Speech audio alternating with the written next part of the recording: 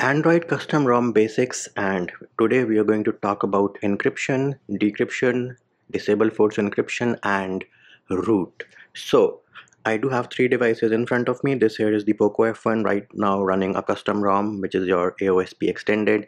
This here is the Poco F3, the Mi 11X or the Redmi K40, whatever you want to call it.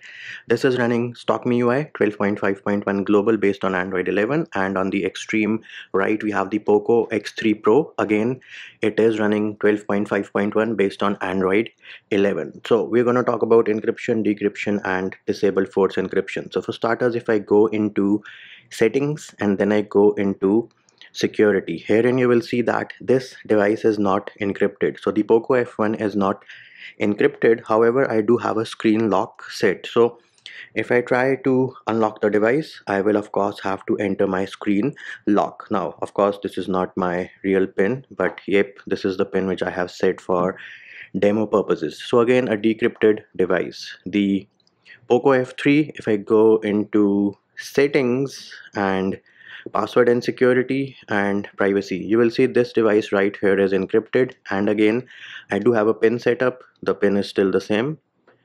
So all zeros, right? And this here is the Poco X3 Pro, and this one is also encrypted, password and security and privacy. Here it is, phone is encrypted, no pin is set on this one. Now all of them do have a custom recovery installed. So I'm not going to explain you what encryption means, what decryption means, and what root means. Feel free, use Google, find out what those terms mean. Decrypted device, and I do have a pin set and TWRP installed. So let me go ahead and turn my device off. Once the device is turned off, I'm going to press and hold volume up and power button till I boot into my custom recovery, which is TWRP. So I am booting into TWRP. The version which I'm using is 3.5.1. If I go into install and go up a level, this is the root directory, and if I go into SD card, this here is my internal storage. I can flash anything. I can flash anything, any of these files, even though I do have a pin setup. So on a decrypted device, TWRP or your custom recovery does not require a pin to access your internal storage, which means if your phone gets stolen, right, you have a custom recovery installed, decrypted device, anyone can go on Google, XDA developers, Telegram channels, find the pass reset zip, transfer it to your phone using a computer, USB, OTG, whatever, flash it, and they should be able to bypass the pin on your Android device when they boot into your ROM. Next up, this here is the Poco F3. We will try the same thing on this one. So turn the device off and then press and hold volume up and power button at the same time till we see our recovery. Again, this one still has TWRP. So here it is, team win in the building. And there it is. You can see it is asking me for the password. If I enter anything wrong, it's not going to decrypt it. Let me go ahead and enter the correct password, tap on the check mark. There it is. You can see it is trying to decrypt using the pin which I provided, and now I can access my internal storage, but if and only if I provide it with the correct password. So my data is still secure. Nobody will be able to, flash the pass reset zip on this one. So that should clear a few doubts. Now, the next question you will ask me is, hey Manji, then why are we using a decrypted device, or why do people, YouTubers, tell you to have a decrypted device?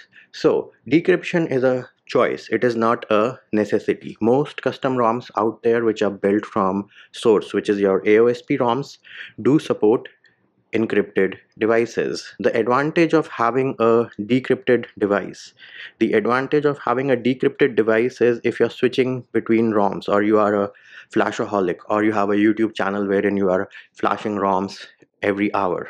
That is when a decrypted device is helpful, because let us say a ROM has one type of encryption, the other one has another type of encryption, you want to switch, you'll have to perform a format data, or you're going from MIUI vendor to OSS vendor, you will need a format data. If you have a decrypted device, all you need to do is just flash disable force encryption, and you will not have to perform a format data. So that is the advantage of running a decrypted device. Again, it is a choice, and which is why the file is named disable force encryption. And you have to flash it every time you flash a new ROM or update your ROM, because it is just patching a file in your vendor partition.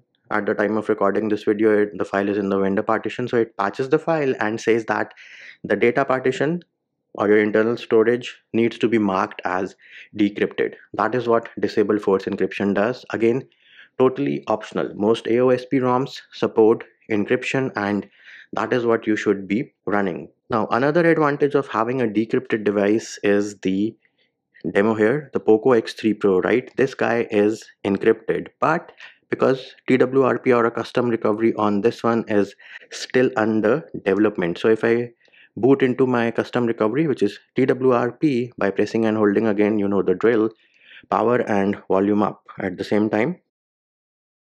This one does have encryption issues on TWRP, as in TWRP is not able to support encryption right now, so you're not able to access your internal storage on it. So that is another advantage of having a decrypted system, that if development or bring up of the device with respect to TWRP custom recoveries, custom ROM is going on, then it takes time to figure out the encryption, and decrypted devices like good for the developers and all the other things. But if you are a normal user running only one custom ROM, you do not switch between ROMs a lot, then you should of course be running an encrypted device. Next up, how are disable force encryption and root related? Because I get a lot of questions that, hey, can I run a device which is not rooted but decrypted? Heck yeah, you can. You can also run a device which is encrypted and not rooted. Somebody decided to combine, and this is specifically for the Poco F1, somebody decided to combine disable force encryption and Magisk into one file. Why? You should know the reason why that was done. That was done because on certain Xiaomi devices, which do include the Poco F1 and the Poco X3 Pro, once you flash TWRP and if you do not flash Magisk, then when the first time you boot into MIUI, your custom recovery will be replaced with stock MIUI recovery, which is why you need to flash Magisk so that your custom recovery is not replaced. That is true for the Redmi K20 Pro as well, but not true for the Poco F3. So this device right here is not rooted right now, and it still has TWRP recovery. So that is the reason why on stock MIUI you do need to flash Magisk so that your recovery is not replaced. But that is not the case with custom ROMs. On a custom ROM, boot into your custom recovery, flash the ROM, do not flash DFE, do not flash Magisk, and your recovery is going to stick.